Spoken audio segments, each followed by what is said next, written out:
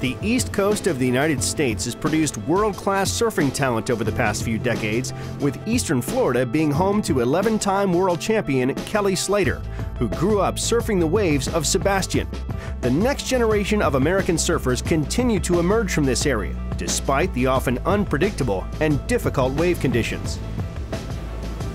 My name is Coleman, and I'm a surfer. I've been surfing since I was 3. I love surfing just because I love to be in the water. Surfing on the East Coast gets less more known than the West Coast. It's hard because it's flat a lot. It's fun though. The water's warm most of the time. Even in the winter, it's like 80 degrees. When we get a swell, it's really fun. My name's Chauncey Robinson. I'm 18 years old, from Melbourne Beach, Florida. Melbourne Beach is just one of the more iconic waves on the East Coast, I would say. Not necessarily present day, but has a lot of history and still produces some really good waves from time to time. It's produced some insane surfers over the years. The East Coast surf scene doesn't offer a lot of opportunity when it comes to like world-class waves, so whenever good swells do come through, like everyone's pretty on it. Kelly just kind of proves that you can come from anywhere and be like the greatest.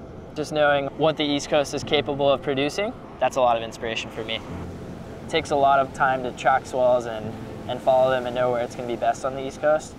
There's guys that follow every swell everywhere. We're in Sebastian, Florida. This spot's pretty good for waves. I definitely try to get out when there's waves as much as I can. I like to mix it up. I like to just like be able to do turns and airs and also real turns.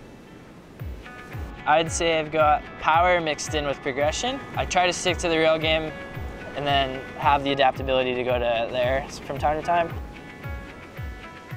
Since I've started surfing, it's been nonstop, like tracking swells and like trying to get to where the waves are going to be the best every single day. Today there's a pretty fun north swell mixed with an east-southeast ground swell. There's a bit of a combo out in the water, which makes it super peaky. This is like pretty fun. This is probably a 7 out of 10.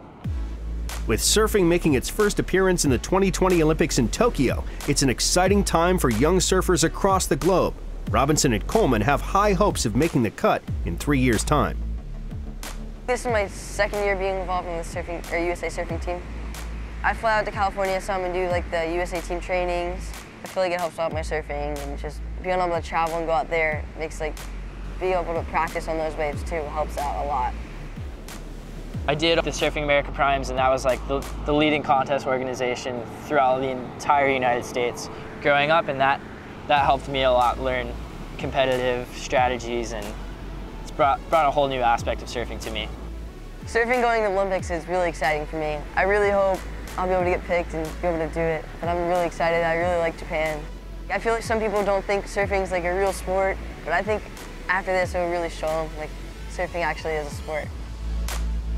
It's going to bring so many more viewers and whole new audience to surfing that have never been able to see it before just because they don't have it at their fingertips. And now that it's in the Olympics, it's like, I don't know, it's going to be insane.